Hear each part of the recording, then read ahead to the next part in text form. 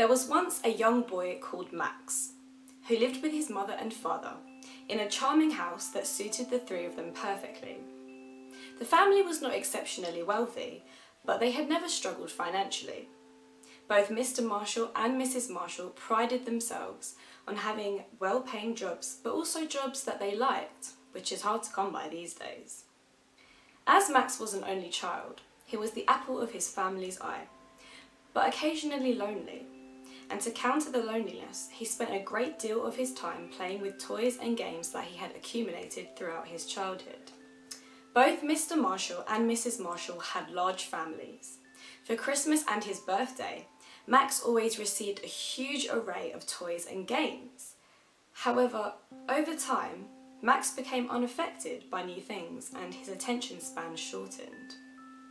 There came a point in time when Max would rip off shiny wrapping paper, glance at his new immaculate toy, and hastily set it aside before reaching for the next.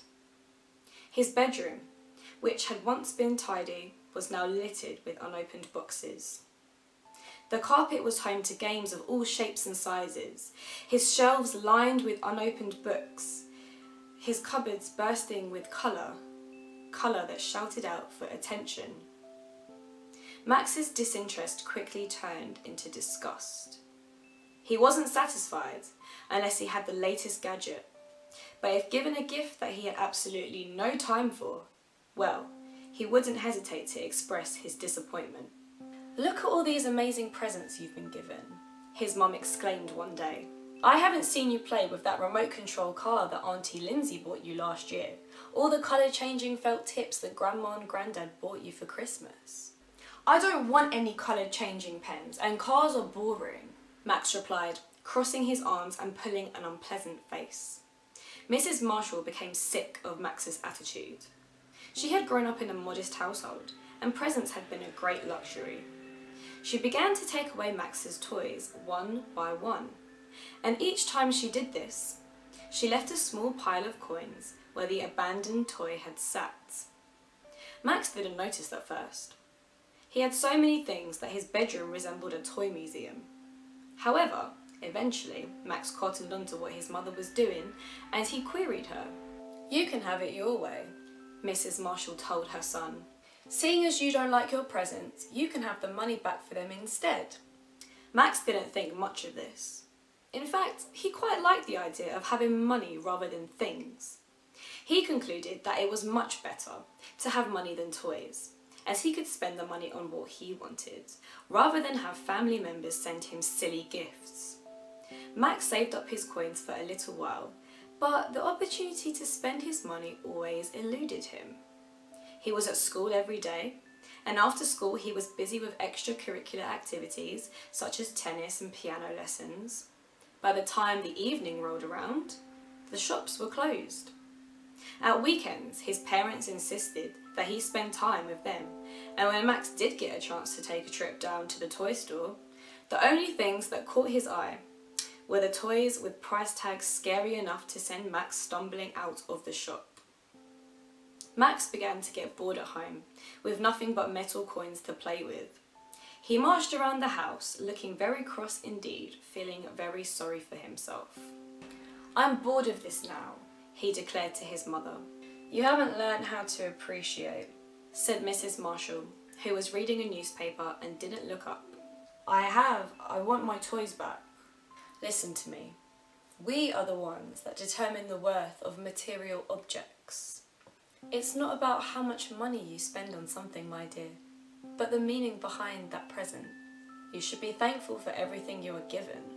Mrs. Marshall's words should have journeyed to Max's head and stayed there, but unfortunately they bounced off the hot white frustration that had taken up residence in Max's mind, and therefore Max turned to his father.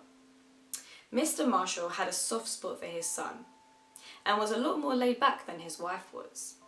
He was also rather oblivious, and hadn't really noticed what had been going on between Max and Mrs. Marshall.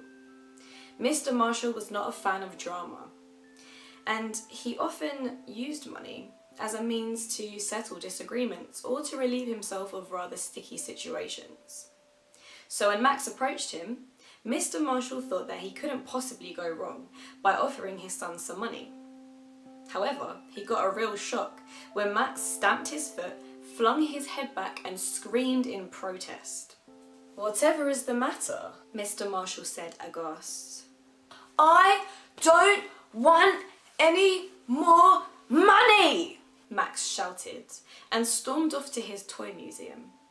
Mr. Marshall stood stock still, heart hammering. Max flung himself on his bed and refused to move until the next morning. When he woke up, he was surprised to see that the pile of coins on his bedside table was no longer there. However, in its place was a pile of teeth. Max ignored his parents and was in a constant state of agitation. The claws of discontent had caught hold of Max's heart, and every so often they squeezed. Max came home every day from school to find that his money was gone. His money was gone, but instead Max had acquired piles of dust, pockets full of pebbles, a wallet stuffed full of rubber bands, beads under his pillow. He desperately gathered together the last of his coins, but the next day there was simply toenails.